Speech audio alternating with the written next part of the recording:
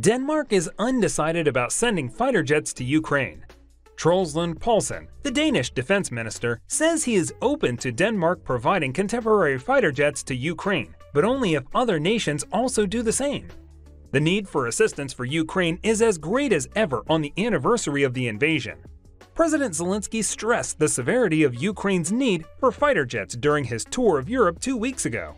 Poulsen remarked recently on P1 Morgen, "I do not want to deny that at some point it may be essential to look at a fighter aircraft contribution."